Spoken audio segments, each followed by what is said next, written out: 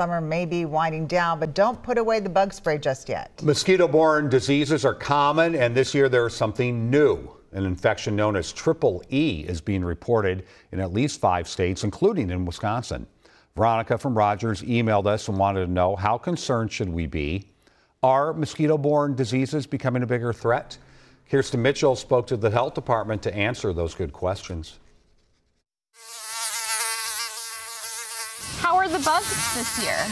The bug this year they were crazy. Whether you've been eaten alive. I did have one camping experience where I was just covered in mosquito bites. Or spared this summer. Not too bad. Health officials say don't let your guard down just yet. State fair is over, but bug season is not. Bug season isn't quite. MDH epidemiologist supervisor Elizabeth Schiffman says mosquito-borne diseases peak at the end of the summer into early fall, when there's a larger mosquito population and they've had more time to circulate viruses. I don't think it's something we want people to panic about, of course, but definitely knowing that the risk is there and that this time of the year is definitely that highest risk time. In Minnesota, 6 mosquito-borne diseases are on the radar of health officials. The most common is West Nile virus. We see cases every year, but some years we have a lot of activity and some years not so much. Most who get infected have no symptoms, but for some, West Nile can be severe or deadly. I just react poorly to bites in general, so I'm always the kind of person that brings the bug spray and just covers myself, so I'll probably just keep doing that. We're hearing a lot about triple E lately.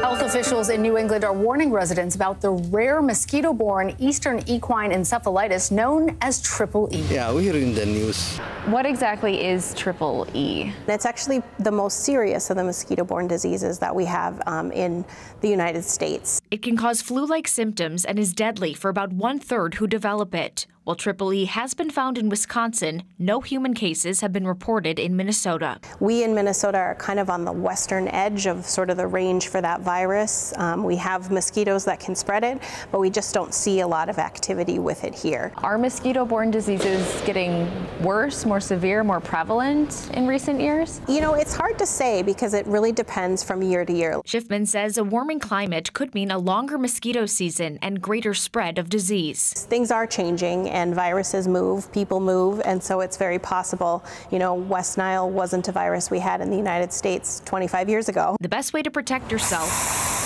Just put out some spray, is prevention. I try to avoid mosquito hour, like when the sun goes down. I have good bonfires at nighttime. The smoke usually takes them away. We stay home.